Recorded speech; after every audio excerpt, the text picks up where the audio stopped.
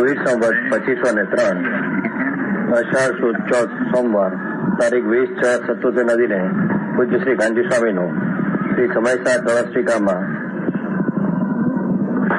કળશ 13 અને 14 ઉપર સુવર્ણપુરીમાં પ્રવચન. સમયસાર કળશટીકા પરના 5મી વખતના શ્રવણ પ્રવચન નંબર 20.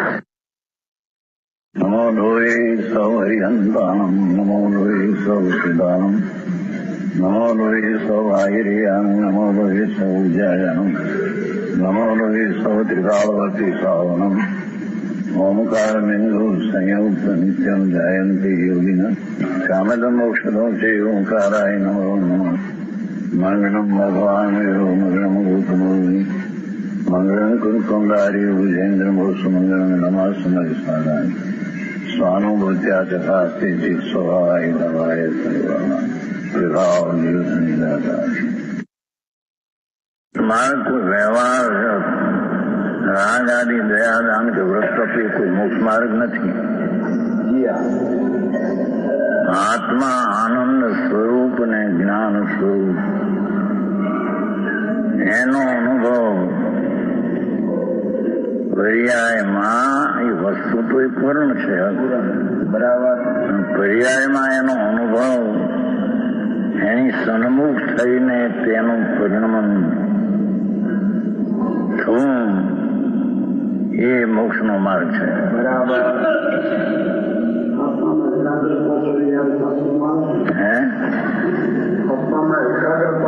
એકાગ્રતા કહું, સન્મુખતા કહું. સન્મુખતા કહો કે આત્માના સ્વભાવમાં પ્રવેશ કહો, પ્રવેશ કહો કે આત્માના સ્વભાવમાં સ્થાપન કહો.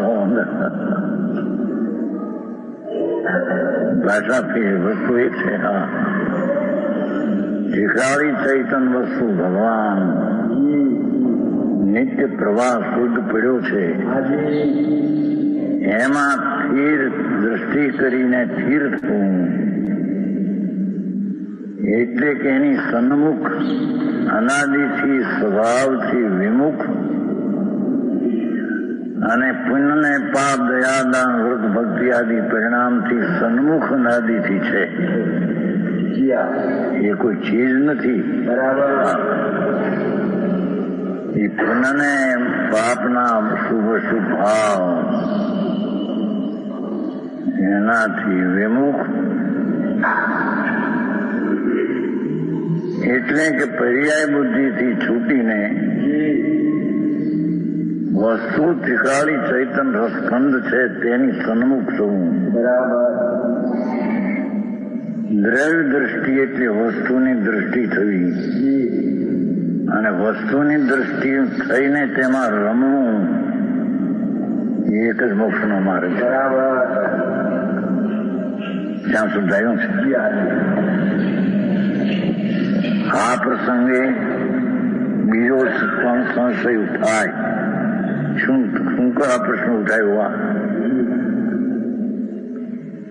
એ મોક્ષ માર્ગ જયારે આત્માનો અનુભવ છે એ જ મોક્ષ માર્ગ.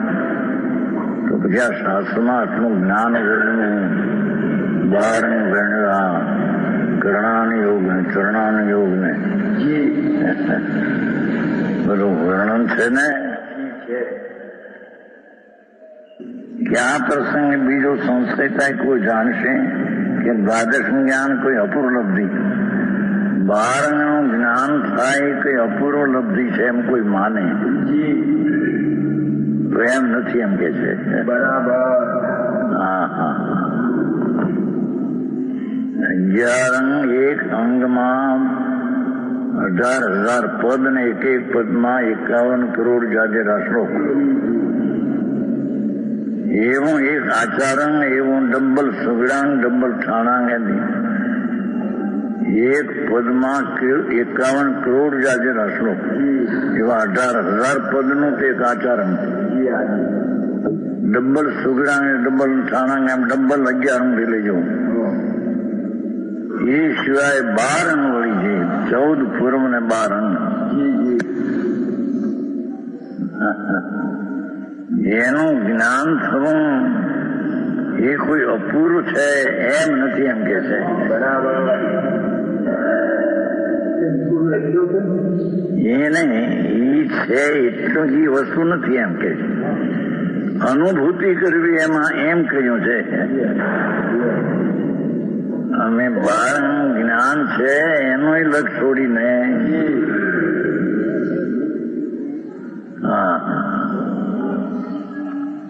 છે કોઈ જાણશે કે ભાષણ જ્ઞાન કોઈ અપૂર્વ લબ્ધિ છે એમ કે બાળનું જ્ઞાન તો સંકિતી ને થાય છે અને તે અપૂર્વ હોય છે એમ કોઈ કે બાપુ એ અપૂર્વ નથી. કારણ કે બાળનું જ્ઞાન એ કઈ મોક્ષ નું કારણ નથી.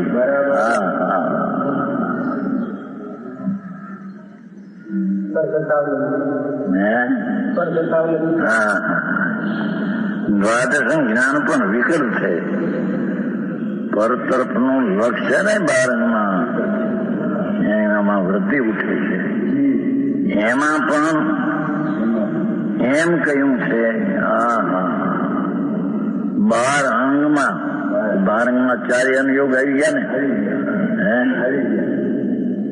જણાના યોગમાં કાંઈ કહ્યું છે ને કરણાના યોગમાં કાંઈ કહ્યું છે એ અત્યારે ચાલે છે.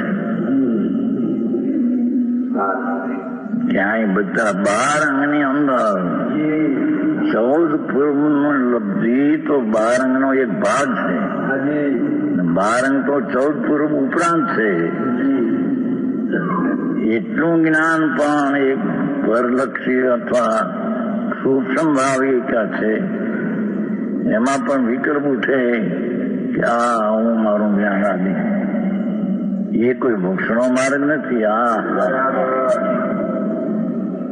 અહીં તો એમ સિદ્ધ કરવું છે કે સૂક્ષ્મમાં 12 અંગનું જ્ઞાન થઈ જાય તો પણ કઈ એવી તો વિકલ્પ છે, ભેદ છે.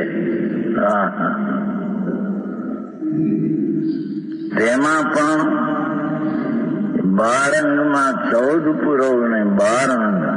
14 પૂર્વ તો એક 12મા અંગનો એક ભાગ છે. એવા બધો પૂર્ણ ભાગ 12 એ 12 અંગમાં અને 14 પૂર્વમાં એમ કહેવામાં આવ્યું છે કે શુદ્ધાત્માનુભૂતિ મોક્ષમાં આવે છે. ક્યાં વજન શેનું છે? અહીંયા જ્ઞાનના સૂક્ષ્મનું એ બહુ વજન નથી એમ કે છે. એ આત્મા ભગવાન પૂર્ણ આનંદ અતિન્દ્રિય આનંદના રસથી ભરેલું પ્રભુ એનો અનુભવ થવો, એને અનુસરીને આત્મામાં આનંદના સ્વાદ સાથેનું સમ્યક જ્ઞાન થવું, એ અનુભૂતિ મોક્ષ માર્ગ 12 અંગમાં વર્ણન કર્યું છે. બરાબર. એમ કે મને જાણી નહીં કોઈ એમ કે બહુ જાણ્યું અમને સંસારમાં આવે છે અમૃતચંદ્રાચાર્ય એ ઘણો સૂક્ષ્મથી હવે બસ આવો એમ કે છે.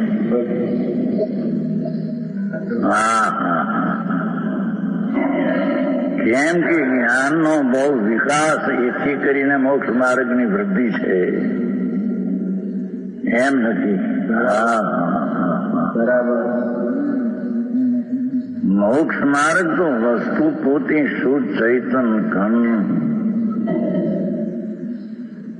અણાકુળ જ્ઞાન ને અણાકુળ આનંદ નું પૂર્ણ પ્રભુ છે. બરાબર. એનો અનુભવ કરવો. એમાં એમ કહ્યું કે એની દ્રષ્ટિ કરીને એમાં સ્થિરતા કરવી અનુભૂતિ એમ 12માં કહ્યું છે. સમજાણું કાંઈ પંડિતજી?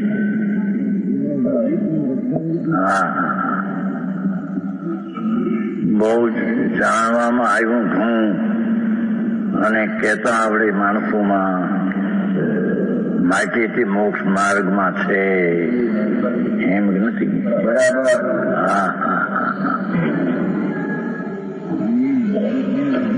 મોક્ષ માર્ગ તો બારંગમાં પરમાત્મા ઉત્કૃષ્ટ બારંગ, એથી વિશેષ જ્ઞાન હોય નહીં. એ બારંગમાં ચારે અનુયોગમાં બારંગ આવી જાય છે. હા હા હા, કેટલા હોય જ બારંગ બાવાનું હોય, પણ એથી કરીને બારંગ નું જ્ઞાન છે માટે મોક્ષ માર્ગ થયો એને વધી ગયો. મોક્ષ માર્ગ વધી ગયો એને, એમ નથી. મોક્ષ માર્ગ તો વસ્તુની દ્રષ્ટિ કરી અનુભવ અને એમાં સ્થિર થવું એ મોક્ષ માર્ગ છે. કેવલાલજી એની વાત છે ભાઈ. હા,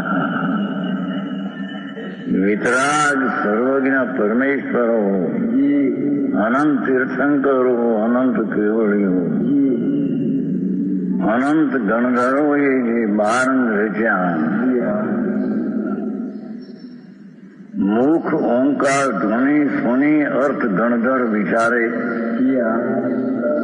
મુખ ઓંકાર ધ્વનિ વિતરાગ પરમેશ્વરના ઈચ્છા તો છે નહીં. ધ્વનિ પણ કઈ વાણીથી નીકળતી નથી. આમ આખા શરીરમાંથી પણ મુખથી ધ્વનિ નીકળે એ લોકોનો વ્યવહાર છે. તે શબ્દ એવો વાપર્યો છે. 85 કાયમાં પણ એમ છે. બાકી તો આખા શરીરમાંથી હોઠ બંધ હોય, કંઠ ધ્રુજે નહીં, જીભ હાલે નહીં. મુખ ઓંકાર ધ્વનિ સુની અર્થ ગંધર વિચારે. રચી આગમ ઉપદેશ ભવિક જીવ સંશય નિવારે. પણ આ સંશય નિવારે અને તીર્થા નિવારે. સમજાણું કહે? હા, ગમે તેટલું જ્ઞાન હો, પણ એ બારંગના જ્ઞાનમાં કહ્યું છે તો એ કે આટલો બધો ઉઘાડ થયો માટે મોક્ષ માર્ગમાં વધી ગયો છે. એમ નથી. બરાબર. જાણું કાંઈ બરાબર. અંતર આત્મા દ્રવ્ય સ્વભાવ ચૈતન વસ્તુ તત્વ છે ને, વસ્તુ છે ને, વસ્તુ છે તો એનો સ્વભાવ પણ ટીકાળી છે ને. એ ટીકાળી સ્વભાવની શક્તિઓ દરેક શક્તિ પરિપૂર્ણ ભરેલી છે. બરાબર. એવું પરિપૂર્ણ અનંત શક્તિનું એક રૂપ એવું જે દ્રવ્ય એ સમ્યક દર્શનનો વિષય છે. બાર અંગનું જ્ઞાન થાય માટે એના મોક્ષ માર્ગ વધી જાય છે. બાર અંગનું જ્ઞાન થાય સમકીથી નહીં. બરાબર. સમજાણું કાંઈ કે બાર અંગનું જ્ઞાન અજ્ઞાનીને ન થાય,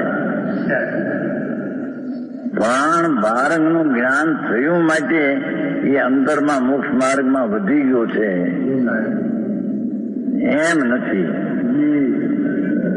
બારંગમાં તો એમ કહેવામાં આવ્યું, બહુ જ ટૂંકું કહ્યું, 12 અંગ કોને કે જેને એક આચારંગમાં 18,000 પદ, એક પદમાં 51 કરોડ જાજે રાષ્ટ્રો. એવું એવું તો એક અંગ એથી ડબલ, બીજું ડબલ, ત્રીજું એને ડબલ 11. બારંગની તો શું વાત કરવી. પણ ભગવાને જિનેશ્વર દેવે તીર્થંકર હોય બારંગમાં પણ એમ છે ને, તેમાં પણ એમ બારંગમાં એટલે એમાં પણ મોટું ઘણું જ્ઞાન માટે કોઈ મોક્ષ માર્ગ ઘણો થઈ ગયો એને એમ નથી. એમાં પણ એમ કહ્યું છે કે પરમાત્મા એ એમ કહ્યું છે કે દીવ ધ્વનિમાં એમ આવ્યું છે કે હા માર્ગ બહુ જમભાઈ. હા ત્યારે તો માર્ગ બધો વીખી નાખ્યો. વ્રત કરો ને અપવા કરો ને યાત્રા કરો ને ભક્તિ કરો પૂજા કરો દાન કરો ધર્મ થઈ જશે.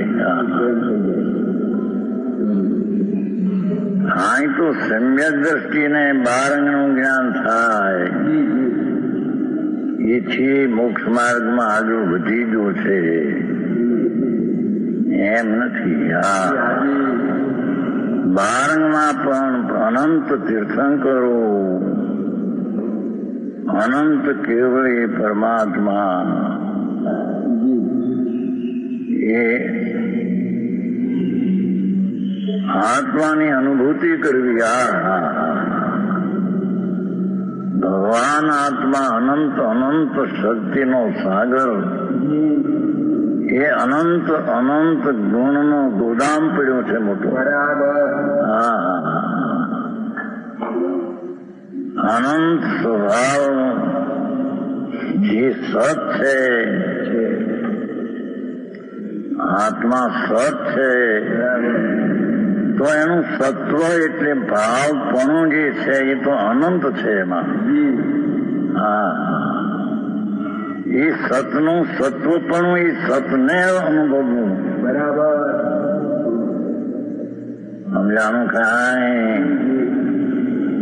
આવી વ્યાખ્યા હોય એનો અનુભવ તેમાં એમ કહ્યું છે શુદ્ધાત્મા અનુભૂતિ મોક્ષ માર્ગ છે. મારે રાજમલજી પણ ભગવાન પવિત્ર પ્રભુ આનંદનો સાગરનાથ અતિન્દ્રિય આનંદથી ભરેલો એનો આનંદ ક્યાંય બહારમાં નથી. એ આનંદની અનુભૂતિ કરવી. એને અનુસરીને પરણવું નિર્મળ વિતરાગી દશાપણે એમ બારંગમાં પરમાત્માએ અનુભૂતિ કરવી કહ્યું છે. બરાબર. ઉપરની છે પાણી ઉતારી નાખ્યું છે તો જાણપણા વધી ગયા માટે. અને તે પણ બારંગનું જ્ઞાન હોય સ્મૃતિથી નહીં વિચારદર્શીને હોય 9 પૂર્વથી હોય 10 પૂર્વ થાય તે સમય જ્ઞાન જ હોય. એથી કરીને શું કે છે એને તો ભગવાન શુદ્ધ સ્વરૂપ પવિત્ર પરમાત્મા સ્વરૂપ એના સન્મુખનો અભ્યાસ અનુભવ બસ એ પરમાત્મા કહ્યું છે. બરાબર હું સમજાય છે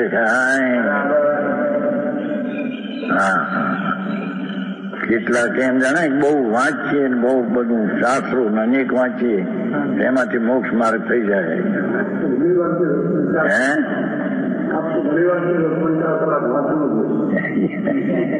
એ તો આ નથી જ્ઞાન ને ઘણા લાકડા ગીરી ગયા છે એ લાકડા છોડવા માટે એને મૂળ તો પાછું એમાં સાર તો આ કાઢવાનો છે. બરાબર વાંચવામાં આવે શાસ્ત્ર આજમ કે છે ને કે પ્રવચન સ્વને લક્ષ્યે આજ્ઞમનો અભ્યાસ કરવો પણ આજ્ઞમના અભ્યાસમાં કહેવાનું શું છે એનું તાત્પર્ય શું છે સમજાણું કાંઈ. ભગવાનનો ભેટો કરી એનું તાત્પર્ય છે. ધર્મલોકનો નાથ બિરાજે છે પ્રભુ બાપુ પ્રભુ તું ભગવાન છો. નહોતો કહ્યું તે કઈ નાટકમાં આવતું 64ની સાલની વાત ચોટ કેટલા સમજ્યા ને 18 વર્ષની ઉંમર છે 70 વર્ષ પહેલાની વાત છે. નાટકમાં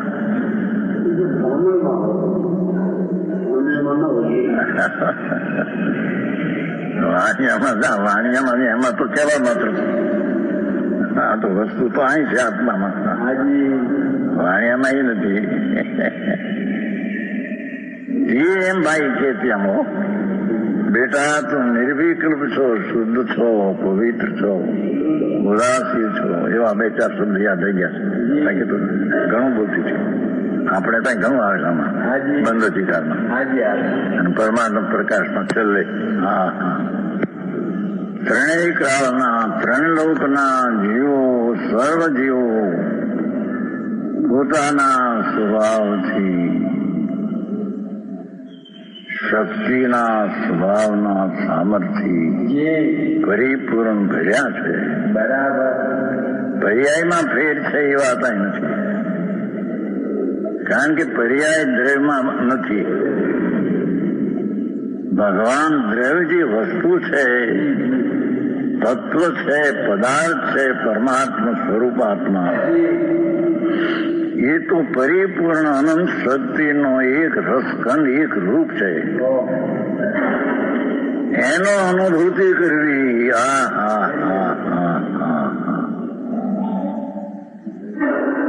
એમ બાળકના કહી એનો અનુભૂતિ કરવી.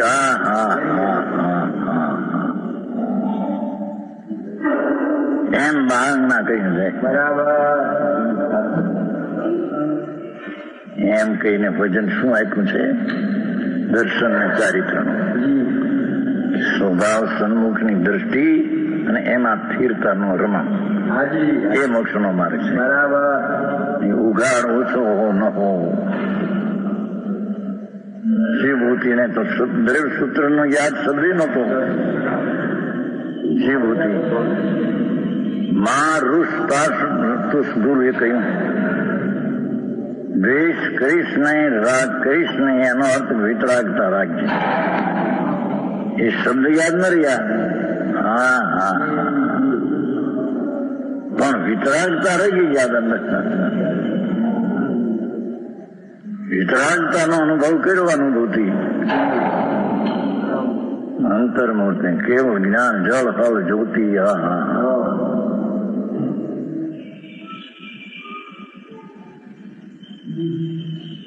જેનો સ્વભાવ પરિપૂર્ણ છે, એના અવલંબે, એના આશ્રય જે દશા થાય પૂરી, એ તો જળ હળ જ્યોતિ. એ અનુભૂતિથી કેવું જ્ઞાન થાય છે. બરાબર, સમજાણું કાંઈ? હારી બહુ ક્રિયા કરે, વ્રત પાળે, અપ્પા બહુ કરે, ભક્તિઓ બહુ કરે, શાસ્ત્ર ને પાવના ફેરવ કરે, માટે તેનું જ્ઞાન વધી ગયું છે. એમ નથી. બરાબર, જ્ઞાન તો દ્રવ્ય સ્વભાવને જાણે ત્યારે જ્ઞાન વધી ગયું, ત્યારે જ્ઞાન કહેવાય. ધનકુમારજી,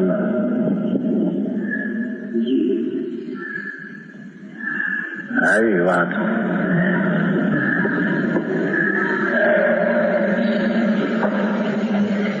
ભાઈ હમણાં કહ્યું દિવેલાલજી કે પ્રાંતિ 20 ડિગ્રી આપણને કઈ આવી વાત નહોતી. ત્યાં તો થોડ વાત હાલે છે.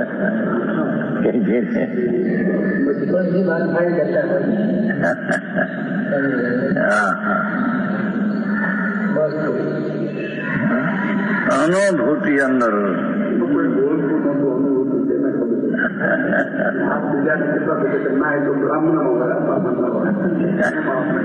કીધું 80 કહ્યું કીધું ભાઈ અનુભવ આત્માનો. ત્યારે કાકતભાઈ હતા ગોપાણી ત્યાં, એનો દીકરો ત્યાં રહેશે ને અમદાવાદ. આપણા પંડિત નથી, એ તો એના નાના ભાઈ હતા, એનો દીકરો અમતલા એ ગોપાણી ભણેલો છે, વિદ્વાન છે. એ સૌચંદભાઈ નો દીકરો સૌચંદ ગોપાણીના ઠાકરશી ગોપાણી. એ ઠાકરશી ગોપાણી બુદ્ધિ જાડી હતી. એના છોકરો ત્યાં છે આપણે અમદાવાદ. આપણું મંદિર છે ને ત્યાં દુકાન છે ને એ આવે કેટલી વાર આવે સાંભળે. એને એક વાર મેં કહ્યું 80માં પરિક્રમણા કરે ને જરૂર કીધું ભાઈ આ અનુભવ આત્મા નહોતી એ વસ્તુ. હા કાંઈ કહ્યું આવું અનુભવ તો અમે કોઈ દી મારા મહારાજ કહેતા નથી. આપણા જૈનમાં અનુભવ હોય ને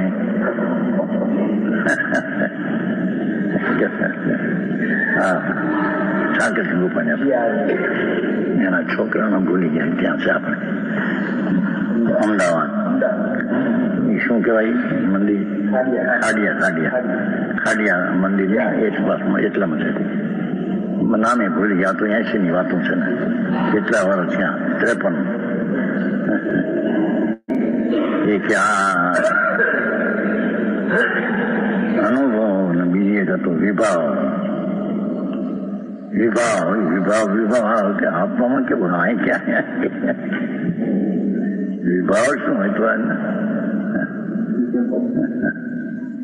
એ તો મારા ભાઈ એમ કેતા મૂળચંદ એમ કેતા વિભાવ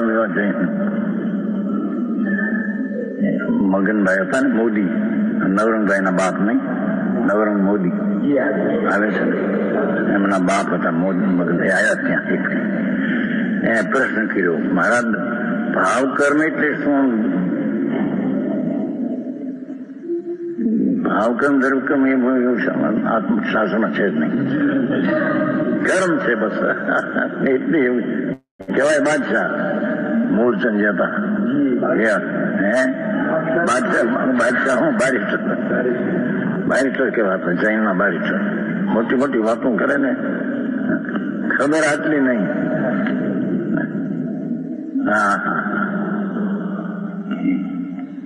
રવિકર્મ ને ભાવ કર્મ એવા બે શાસ્ત્રમાં છે. મગજમાં તેમ જાણે કે એક સાધારણ વાત પૂછું ભાવ કર્મ ને દ્રવ્ય કર્મ નથી પાઠમાં સ્પષ્ટ.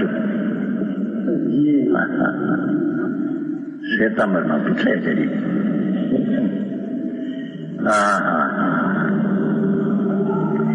એમાં અનુભવ એટલે શું મળી કે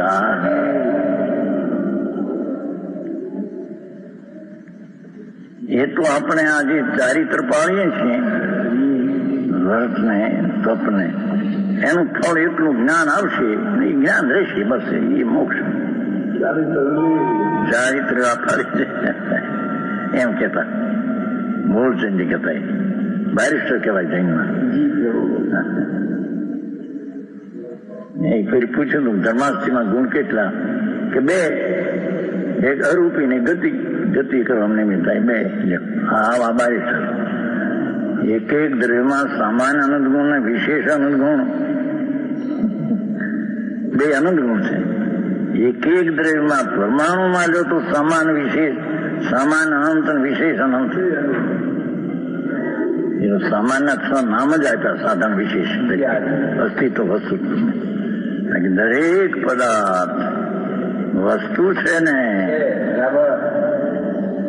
અસ્તિત્વ છે ને સત છે ને અનાદિ અનંત છે ને અણ કરાયેલ છે ને સહજ સ્વરૂપ છે. તો એમાં સામાન્ય ગુણો અસ્તિત્વ આદિ પણ અનંત છે અને વિશેષ પરમાણુમાં જળ રંગપણું આત્મામાં જ્ઞાનપણું એ બધા વિશેષ ગુણો પણ દરેકમાં અનંત છે.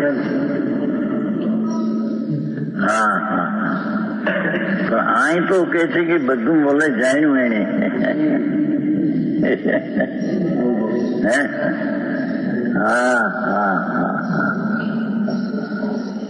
બહુ મારે રાજમલાઈ ખલાસ થયો છે કે તેમાં પણ એમ કહ્યું શુદ્ધાત્માનુભૂતિ મોક્ષ માર્ગ છે. ભગવાન આત્મા કરે આ ધૂળ શરીર ને વાણી ને મન ને બધા આકર્ષણ કરે. જુવાની ના લઠ જેવા શરીર ને હાડકા ને ચામડા મહાન ના હાડકા છે આ તો.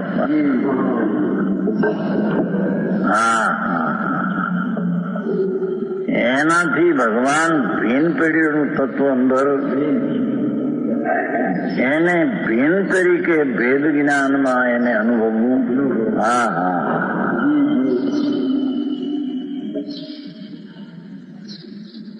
એવું માર્ગમાં કહ્યું છે. એનો અર્થ એ કે જે વસ્તુ છે તેની દ્રષ્ટિ કરી અને તેને અનુભવમાં આચરણમાં એનું આચરણ કરવું. હા હા,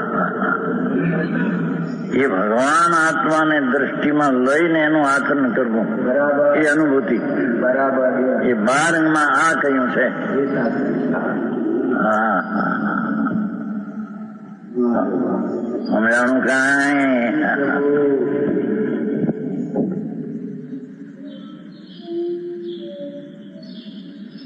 પ્રવચન સારમાં એમ કે ચોત્રી ને ગાથા કઈ ચોત્રી પાંત્રી પ્રવચન સાર જલાધિકાર જ્ઞાનાધિકાર અલમ વિશેષ સૂક્ષ્મથી બસ થાવ અમે તો આત્મા છે તેને અનુભવી બસ.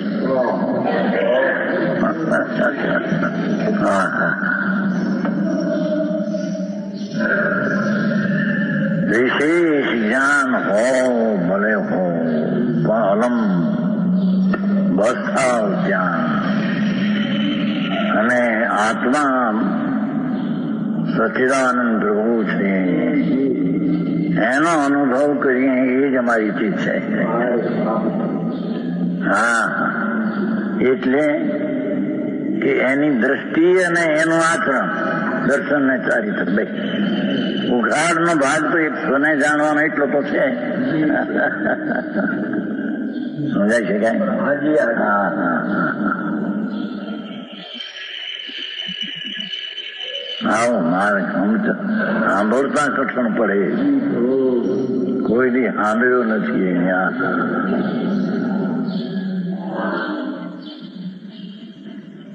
એવી આવી ચોખવટ દિગંબર સિવાય ક્યાંય છે નહીં.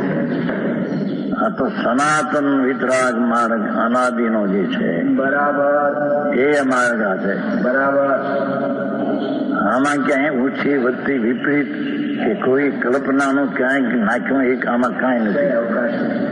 સંતો વિતરાગી મણ્યો દિગંબર મણ્યો. આ જેને વિતરાગી અનુભૂતિ પ્રચુર અતિન્દ્રિય આનંદના સ્વાદિયા, જેને રાજનો સ્વાદ દુઃખરૂપ લાગે, મહાવ્રતના પરિણામ પણ જેને દુઃખરૂપ લાગે એવા આનંદના રસિયા એમણે કહેલા તત્વો એ સર્વજ્ઞ કહેલા એ તત્વો એ હા હા હા,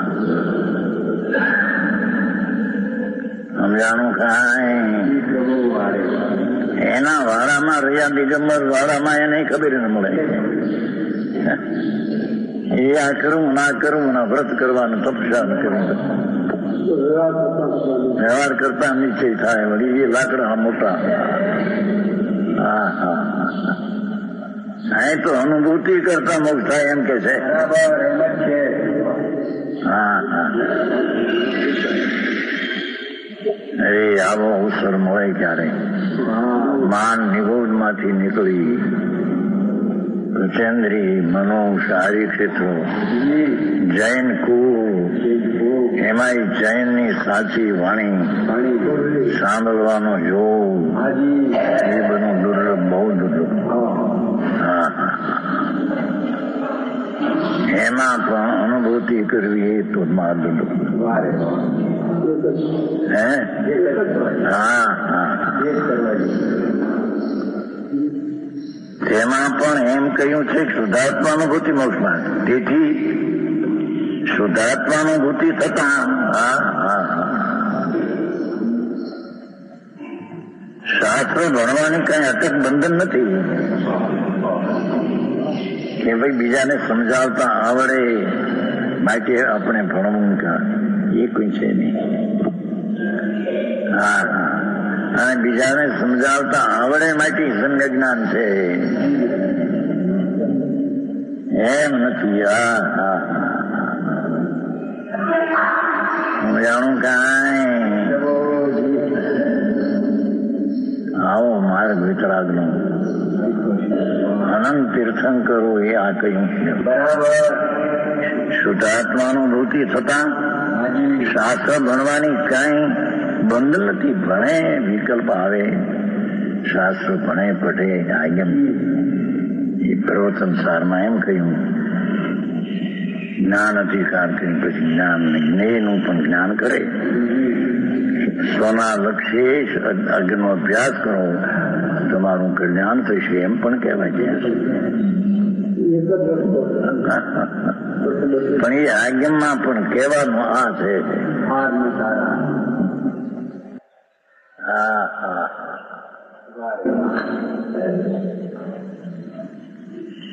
શાસ્ત્ર ભણવાની કાંઈ બંધન નથી.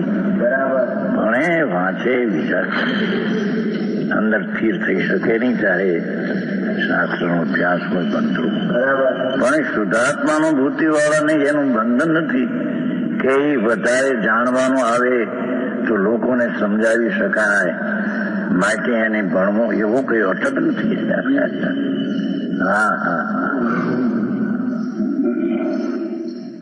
બીજાને સમજાવી શકે કે નહીં. એ સમાધિ શતકમાં તો એમ કહ્યું, હું બીજાથી સમજવું અને હું બીજાને સમજાવું વિકલ્પ એ બધા પાગલપણું છે.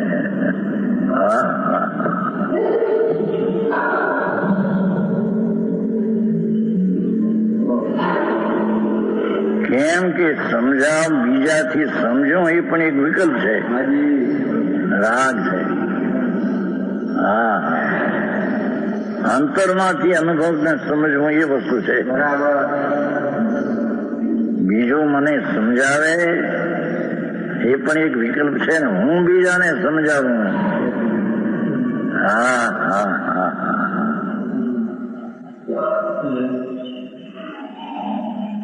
વિતરાગ માર્ગમાં વિતરાગતાની કિંમત છે. સમ્યક દર્શન એ વિતરાગ ભાવ છે. સમ્યક જ્ઞાન થોડું હોય ભલે પણ વિતરાગી જ્ઞાન છે. અને ચારિત્ર સ્વરૂપમાં રમણતા એ વિતરાગી ચારિત્ર એ વસ્તુ છે. એને કઈ અનુભૂતિ વાળાને અનુભૂતિ તો ચોથે ગુણસ્થાને થઈ જાય છે. તો પણ એને શાસ્ત્ર ભણવું જ પડે ને, વાંચે જ અને બીજાને સમજાવવું જ પડે એને, એવું કોઈ અટક નથી. બરાબર.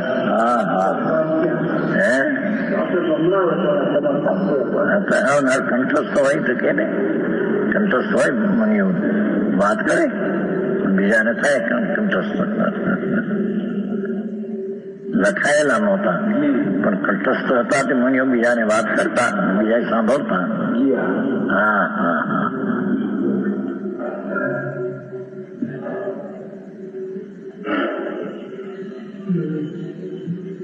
પછી શાસ્ત્ર વાંચે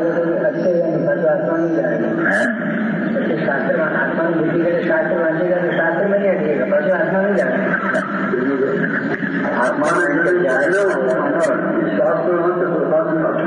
અટકી ન જવાને. અહીંયા તો અનુભૂતિ કરવાની વાત છે. વિશેષ જ્ઞાન ન હો, સમજાવતા ન આવડે, એથી કરીને એનો મોક્ષ માર્ગ અટકી જાય છે.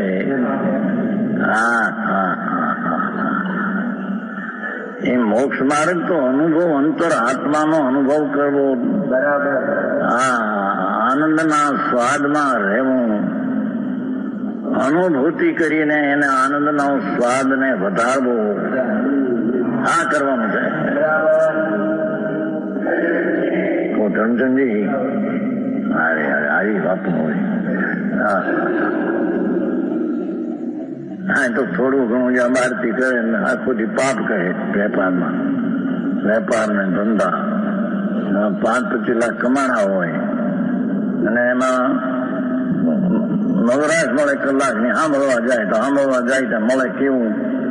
વ્રત કરો ને અપા કરો એ તમારે ધર્મ છે. થઈ રહ્યું જિંદગી બિચારાની.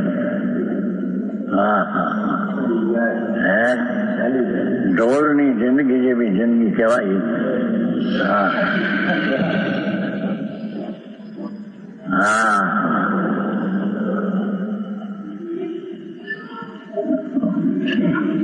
શુદ્ધાત્માનુભૂતિ થતા શાસ્ત્ર ભણવાની કાંઈ રોકાણ માટે રોકાણ નથી, બંધન નથી. એને વાંચવું જ તે, એને ભણવું જ.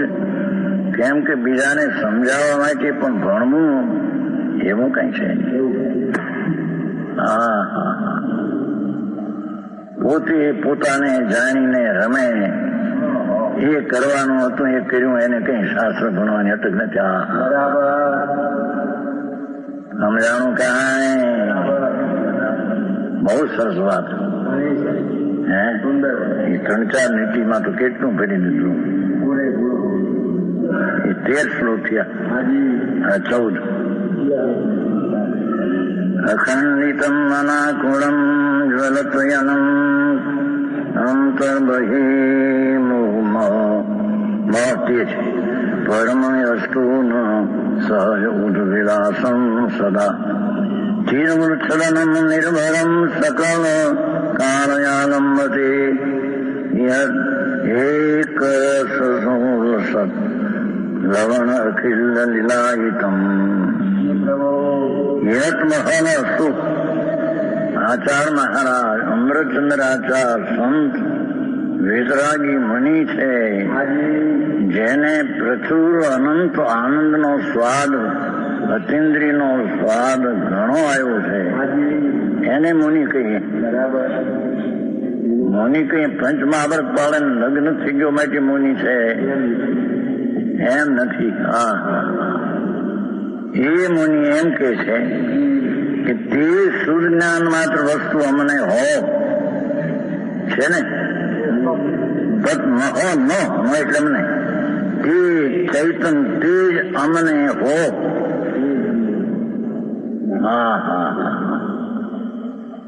એક શબ્દ માત્ર નાખ્યું. ચૈતન પ્રકાશનો પૂર પ્રભુ, ચૈતનના પ્રકાશનો નૂરનું તૂર, એ અમને એક હો બસ. કાંઈ તો બીજું અમારે કાંઈ નથી. કે ભાઈ શીશો જાજા થાય ને, લોકો સભામાં ખૂબ ભરાય ને, લોકો પાસ કરે, હો એ કઈ અમારે કામ નથી. બરાબર.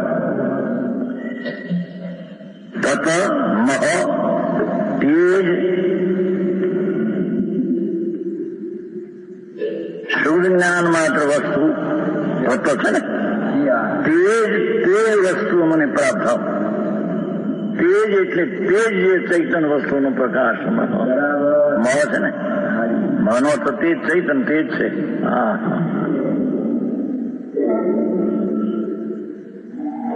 પુણ્યને પાપના ભાવ બધા અંધારા છે. એ દયાદાન વ્રત ભક્તિ પૂજાનો ભાવ પણ અંધારો છે, રાગ છે, અંધારો છે. અમને તો ચૈતન પ્રકાશનો પૂંજ અમને હો બસ.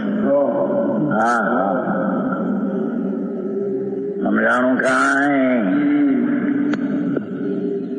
તત તે મહનામ શુદ્ધ જ્ઞાન માત્ર વસ્તુ મહતે છે. જ્ઞાન તે છે, જ્ઞાનરૂપી વસ્તુ જે છે અંદર,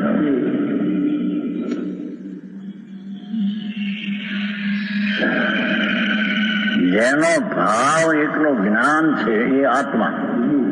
એ જ્ઞાન જ્ઞાન જ્ઞાન જ્ઞાન જાણવું જાણવું જાણવું જાણવું, એ આત્મા એવી વસ્તુ અમને હો. છે તો ખરી પણ પૂર્ણ હો એમ. બરાબર. સમજાણું કાંઈ. આ તો આચાર્ય છે દિગંબર મુનિ અમરચંદ્ર આચાર્ય, એને એના પર છે. અમને હું ભાવા કામ છે કે શુદ્ધ સ્વરૂપનો અનુભવ ઉપાડી છે. લાખ વાતની વાત ચઢાવવામાં આવે છે ને, નિશ્ચય રાણો છોડી જગત દ્વંદ દ્વંદ ફંદ આત્મ નિજ જાઓ પૂર.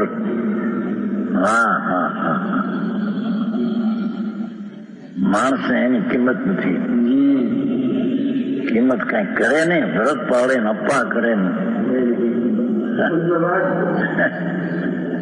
બે મહિનાના સંસારા કર્યા અનંત વાર. 9મી ગયો ત્યારે 2 મહિનાના ઝાડની દાળ પડી રહે પડી રહ્યો. હા હા. પણ એ આત્મજ્ઞાન છે એ અંદર આત્માનું જ્ઞાન ન કર્યું. હા હા હા. સમજાણું કાંઈ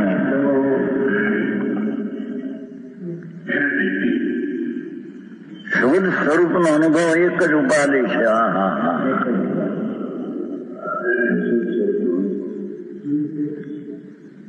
બીજું બધું એ છે જે હસ્તીનાસી કરી. એ પંચમહાવર્તના વિકલ્પો, 12 વર્તના રાગો, ભગવાનની ભક્તિનો રાગો, પંચ પરમેશ્વરનું સ્મરણ હો, એ બધો રાગ છે. હા હા. સ્વદ્રવ્યના અનુભવ સિવાય જેટલો પદના આશ્રય જેટલી ભાવ થાય એ બધો અશુદ્ધ ભાવ મેલ છે.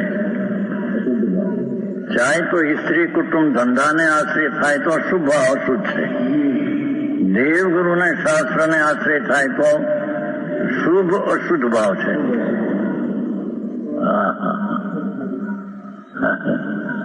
આવી વાત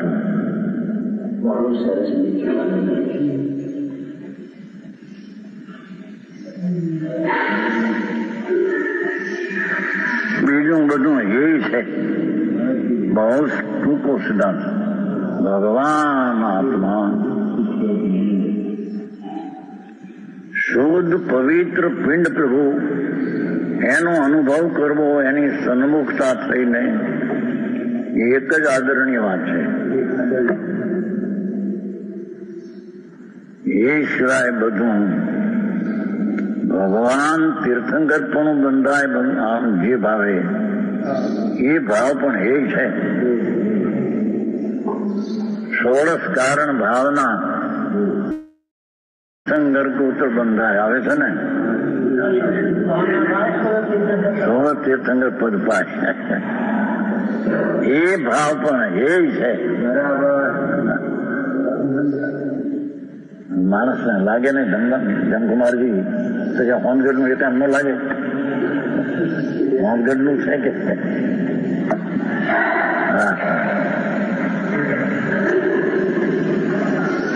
આવું બોલે જ કે છે.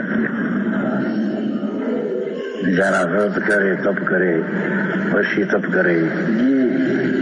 શ્વેતાંબરમાં વર્ષ, દિગંબરમાં નથી, શ્વેતાંબરમાં બહુ.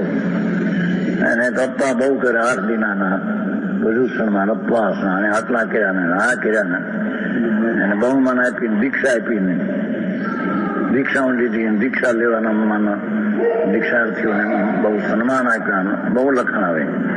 દીક્ષા જ ક્યાં હતી તારી? હા હા હા. હજી તો મિથ્યાદ ભાવ છે બધો. રાગને કરવું એ કરી શકું છું એ માન્યતા જ મિથ્યાદ છે.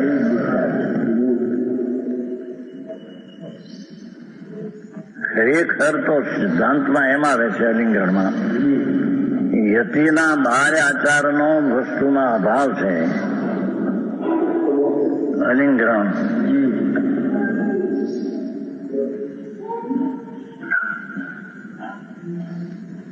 17મો બોલ છે.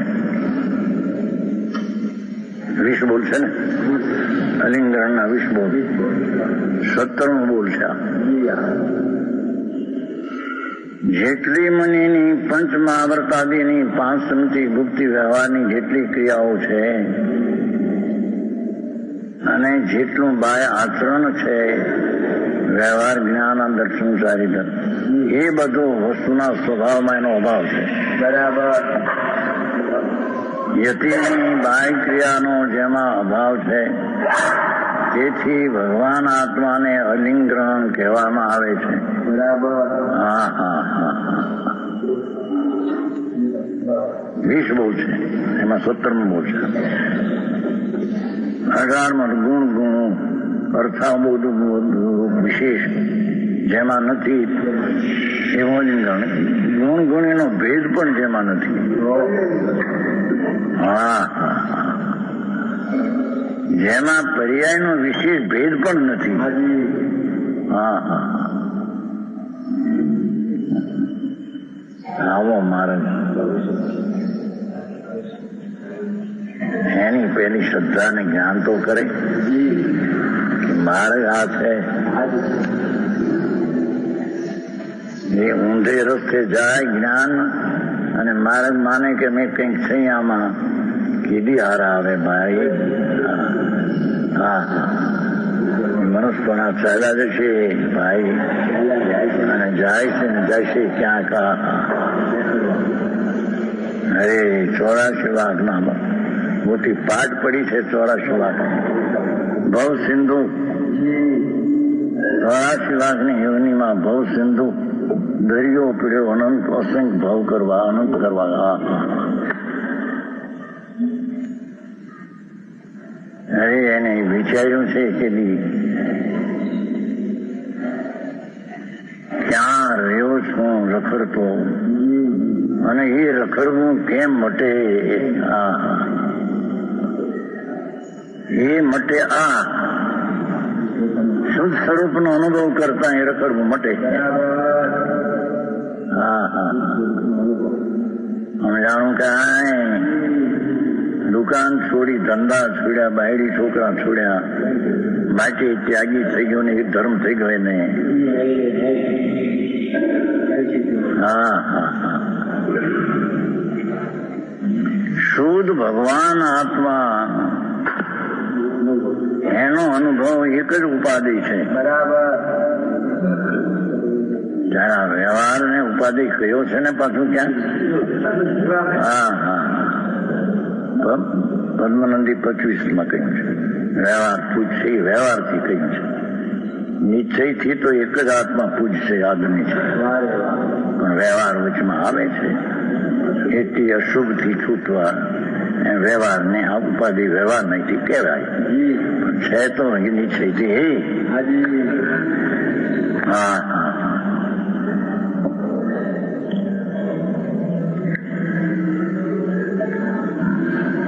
કેવો છે તે તેજ આત્માનો તેજ. જ્ઞાન માત્ર આત્મા, એ તો જ્ઞાન માત્ર આત્મા છે. જાણક શક્તિનું સત્વ તે તત્વ છે. બરાબર, તે તત્વ છે. એકલી જાણક શક્તિ, જાણક શક્તિ, જાણક શક્તિ એવી ધ્રુવ જાણક શક્તિનું એ તત્વ તે આત્મા. બરાબર, જ્ઞાન માત્ર આત્મા પરમ ઉત્કર્ષ છે. એ જ વસ્તુ છે. હા હા, જેની એક સમયની પર્યાયનો પણ જેમાં અભાવ છે. બરાબર, એવું જ્ઞાન રસકન પ્રભુ, ચૈતન સૂર્ય, ચૈતનના તેજનો પિંડ પ્રભુ, એ જ આત્મા છે. હા હા, ઉત્કર્ષ છે. એ જ આત્મા ઉત્કર્ષ છે. હા હા હા, હવે કેવો છે? અખંડિતમ. મોહ એટલે તેજ, ખંડિત નથી, પરિપૂર્ણ છે.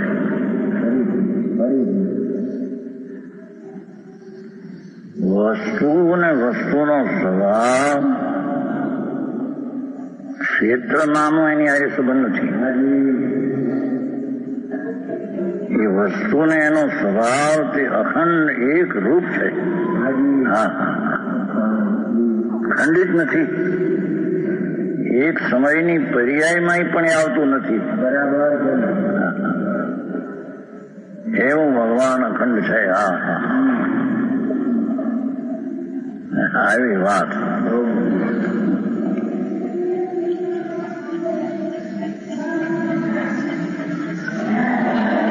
ખંડિત નથી, પરિપૂર્ણ છે. ભાવાર્થ એમ છે કે ઇન્દ્રિય જ્ઞાન ખંડિત છે. આ 5 ઇન્દ્રિયથી જે જાણવું એ તો ખંડ જ્ઞાન છે. જ્ઞાન પોતાનું છતાં ઇન્દ્રિયથી જાણવું એ ખંડ જ્ઞાન છે, દોષવાળું છે. બરાબર. તે જો કે વર્તમાન કાળે તેરું પરિણમો છે, ઇન્દ્રિયના જ્ઞાન રૂપે પરિણમો છે પર્યાયમાં, તો પણ સ્વરૂપ અત્યંત્રિક જ્ઞાન છે. તો એનું જે સ્વરૂપ છે અંદરમાં એ તો અત્યંત્રિક જ્ઞાન છે. ઇન્દ્રિય જ્ઞાન પણ પરિણમો છે એ પર્યાયમાં, વસ્તુ છે અત્યંત્રિક જ્ઞાન છે. સમજાણું કાંઈ? આવો ઉપદેશ કઈ જાતનો છે? જિનેશ્વરનો જૈન ધર્મ હોય છે. બાપુ જૈન ધર્મ તો આ છે ભાઈ, દુનિયાએ સાંભળ્યો નથી. અધર્મ ને ધર્મ તરીકે, અજૈન ને જૈન તરીકે સ્વીકારીને જૈનો નામ ધરાયા. વાસ્તવિક જૈનપણું શું છે એની એને ખબર નથી. સમજાણું કાંઈ? વર્તમાન કાળે તો ઇન્દ્રિય જ્ઞાન પણ છે, તો પણ સ્વરૂપ તો તેને જ્ઞાન છે. અને તે પણ આકુલતા રહી છે. ત્રિકાળી વસ્તુ તો આનંદ આકુલતા રહી છે. કેમ કે ને બહુ જાણવામાં તો ભાઈ આકુલતા આવે. બહુ એ અહીં નથી. અહીં તો જાણવું સ્વરૂપ એનું છે. એ સ્વરૂપ છે અનાકુલ છે. જ્ઞાન અને આનંદ સ્વરૂપ એનું છે. છે આકુલતા રહી છે. ભાવાર્થ છે કે યદ્યપી સંસાર દિશામાં કર્મજનિત સુખ દુઃખ રૂપ પ્રણમે છે, તથાપી સ્વાભાવિક સુખરૂપ છે. વસ્તુ તો આનંદ રૂપ છે. પર્યાયમાં ભલે કલ્પિત ઇન્દ્રિયના વિષયો અને બહારમાં સુખ દુઃખ ની કલ્પના કરે, પર્યાયમાં વસ્તુમાં કઈ વસ્તુ તો ટેકાળી શું છે. હવે એને આ પંડિતો ના પડે મખણલાલજી. પર્યાયમાં અશુદ્ધતા છે, દ્રવ્ય અશુદ્ધ થઈ ગયું. શું થાય બધા એને મળ્યું નથી. નહીં એ જાતની ગુરુ ગમતા અને એની આજ્ઞાનું શું કહેવું છે પરમાર્થ ને ખબર નથી.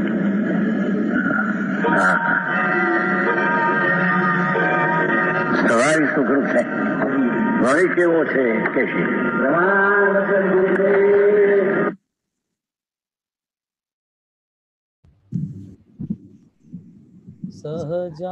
સહજાનંદી શુદ્ધ સ્વરૂપી અવિનાશી હું આત્મ સ્વરૂપ. સહજાનંદી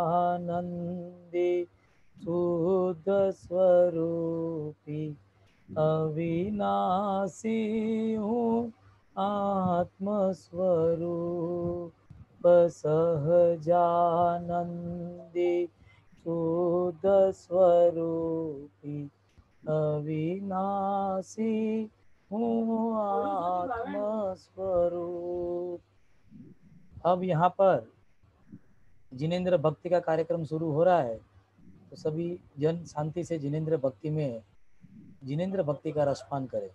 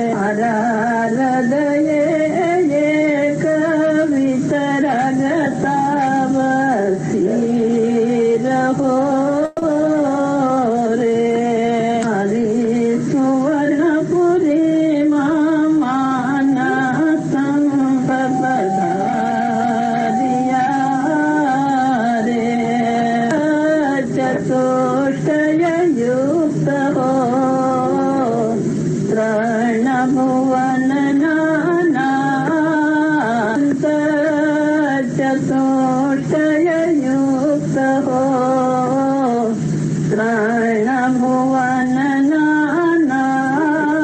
त्रणभुवननाथम पददातार हो धरता निज गुणराज आवो देव जिनवर मारे मंदिरे रे आवो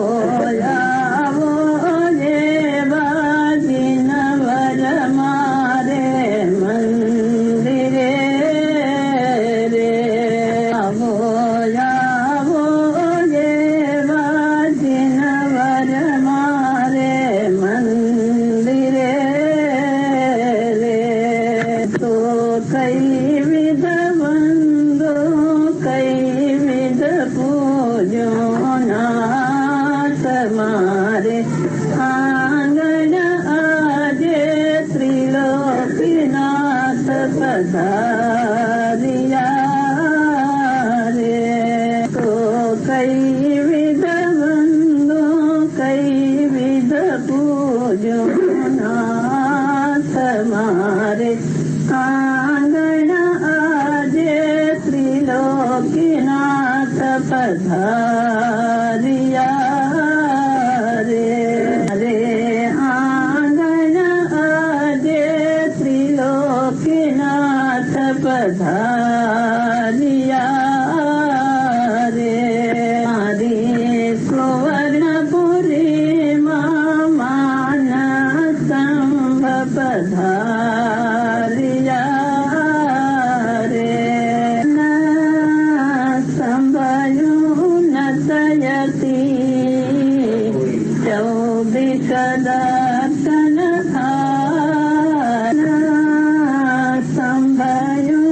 संभयुनतयति चौबिष दर्शन सर्वने बोलावतो अभिमानी न विजाय दर्शनेति पर भावो टळी जता रे दर्शनेति पर भावो टळी जता रे परखी लेता आत्मने परखाय जेवी जीन विभूति स्वर्णपुरी माऊतरी रे ने परखी लेता आत्मने परखाय जेवी जीन विभूति स्वर्णपुरी माऊतरी रे जीन विभूति स्वर्णपुरी माऊतरी रे सुवर्णपुरी मान आर्या रे अनुपम कार्यो करा अहो श्री सद्गुरुनाथ भूत अनुपम कार्यो करा अहो श्री सद्गुरुनाथ धर्म स्तंभने स्थापिया अंतर माने बाय धर्म स्तंभने स्थापिया अंतर माने बाय तुझे गुण निमय माने हूँ तो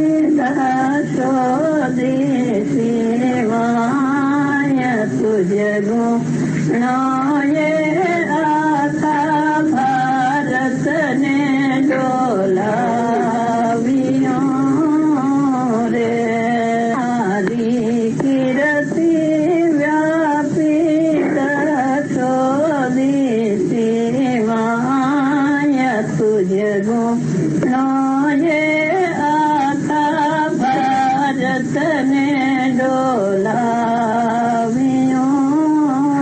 रे गुणो ये आका भारत ने डोलावियो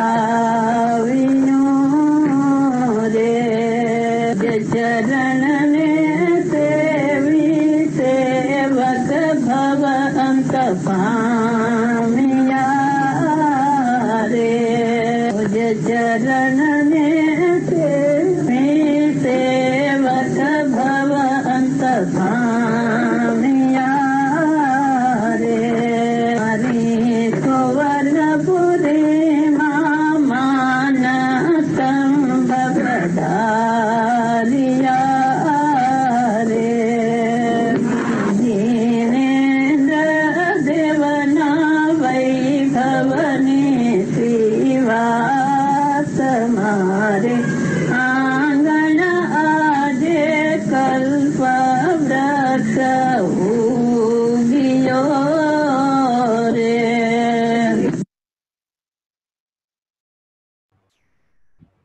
निश्चित भाई हो गया ना? और एक भक्ति है, 1 ही मिनट में लगा रहा हूं मैं। ठीक है ठीक है।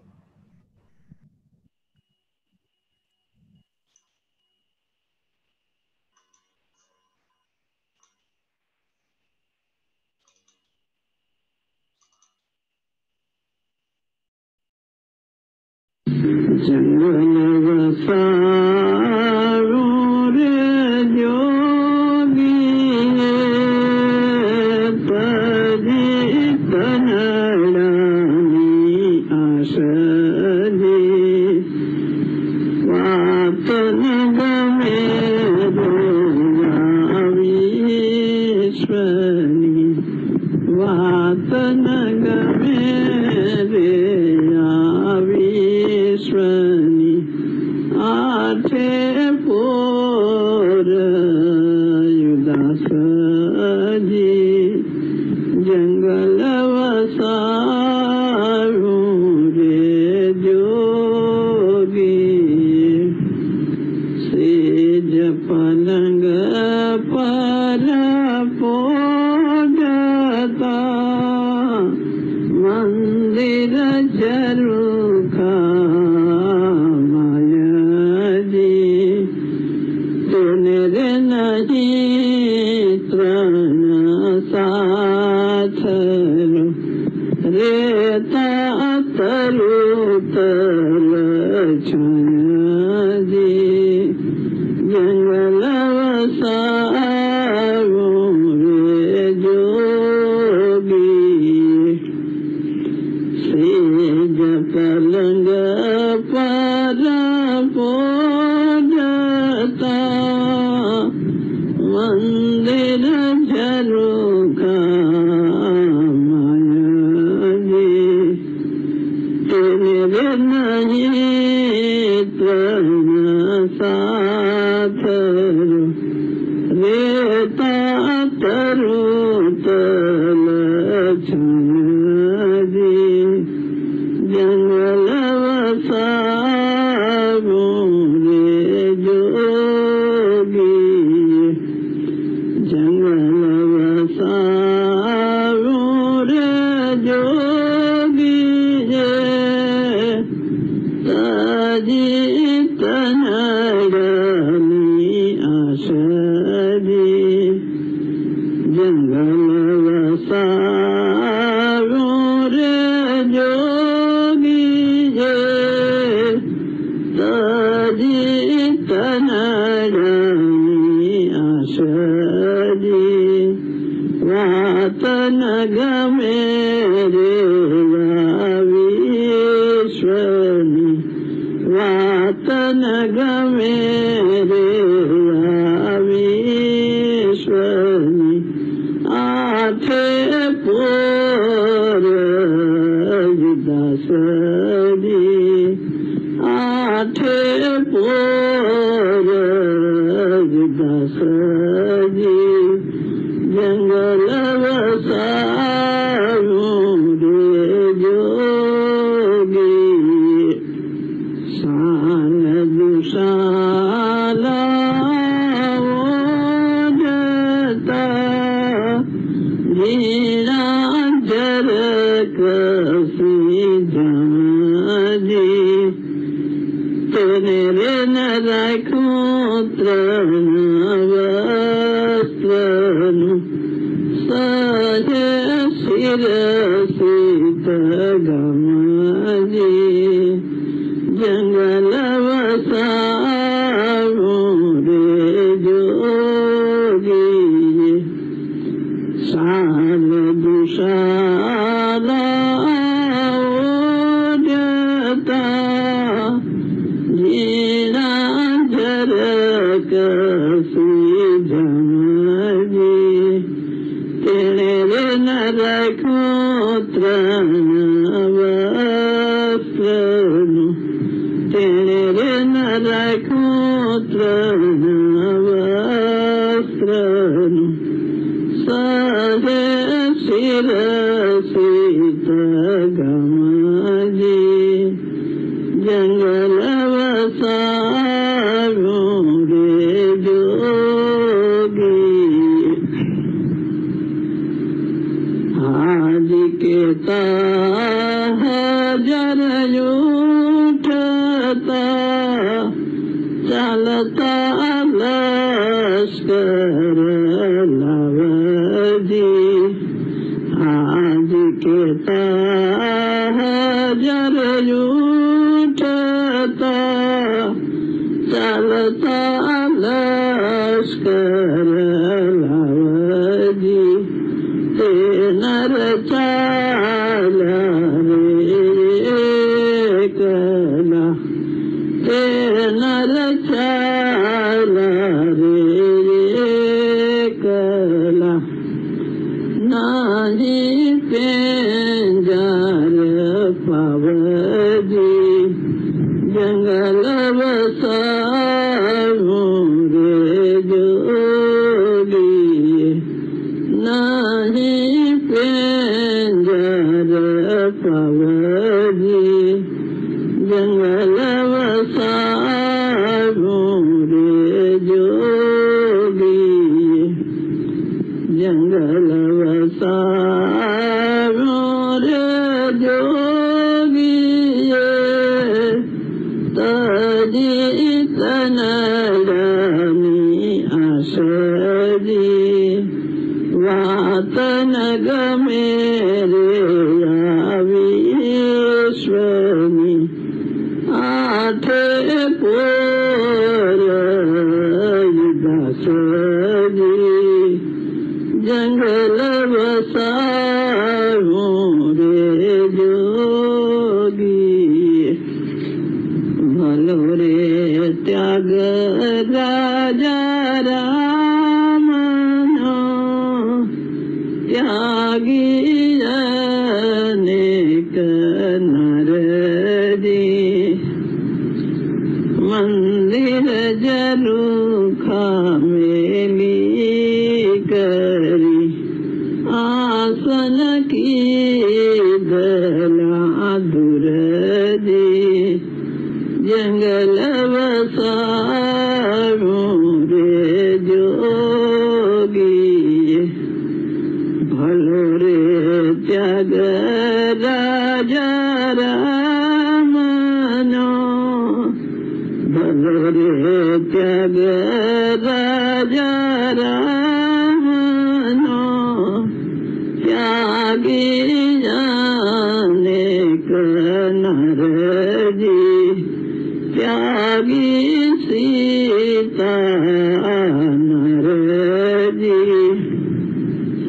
मंदिर जरूर मेली करी मंदिर जरूर मेली करी आसन की गला दूर जंगल वसाओ रे जो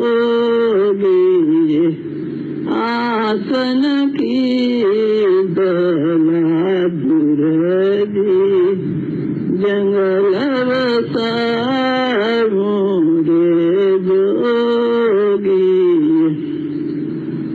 श्री सुकुमार मुनि ग्रहो स्वरूप ग्रंथ जी राज सज सुख परिहरि वेग चालिया बन जी जंगल वसारू रे जोगी धन्य धन्य श्री सुकुमार मुनि धन्य धन्य श्री सुकुमार मुनि ग्रहो स्वरूप ग्रंथ जी राज सज सुख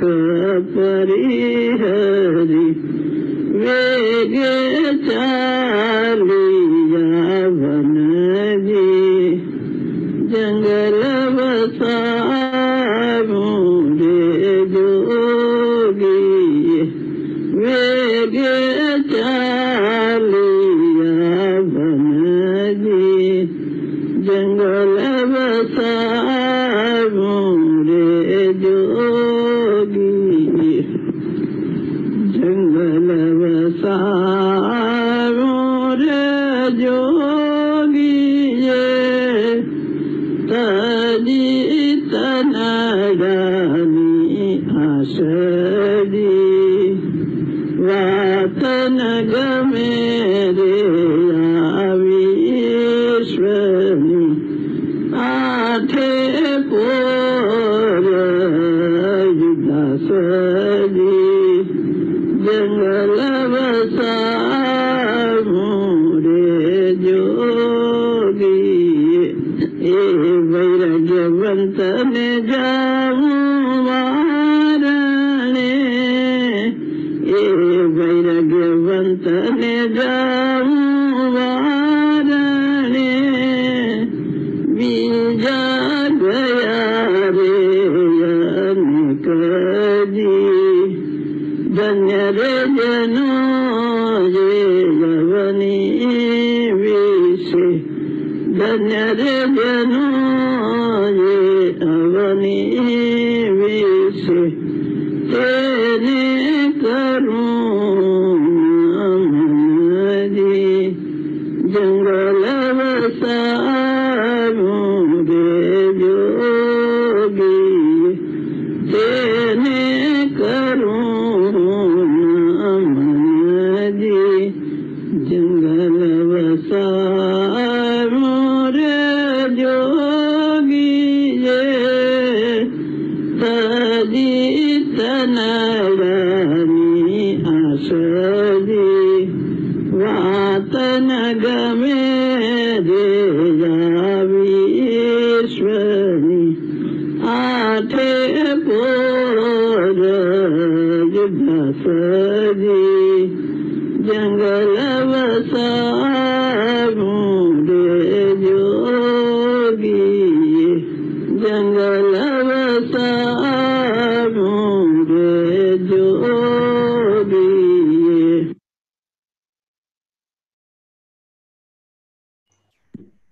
भाई हाँ जी दोनों भक्ति खत्म हो गए हैं। अभी अब ओके। आगे का प्रोग्राम अनाउंस करिए। आज शाम का कार्यक्रम यही संपूर्ण होता है। शाम का कार्यक्रम 7 बजे से लेकर 7:30 बजे तक पूज्य बहनश्री के जन्मोत्सव के उपलक्ष्य में सांझी भक्ति का कार्यक्रम रहेगा, जिसमें मलाड एवं बोरीवली भजन मंडली द्वारा आज भक्ति का कार्यक्रम रहेगा। तत्पश्चात 7:30 से 8:30 पूज्य गुरुदेव श्री का प्रवचन, 8:30 से 9:15 आत्मार्थी श्री राजूभाई कामदार द्वारा शास्त्र स्वाध्याय और 9:15 से 10 बजे तक सांस्कृतिक कार्यक्रम रहेगा। तो सभी मुमुक्षु से निवेदन है कि सारे कार्यक्रम का लाभ ले। जय जिनेन्द्र। ओवर टू निशित भाई। इस प्रकार से दोपहर का कार्यक्रम हमारा यहीं समाप्त होता है। अगला कार्यक्रम हम 7 बजे आपके साथ जुड़ेंगे। जय जिनेन्द्र।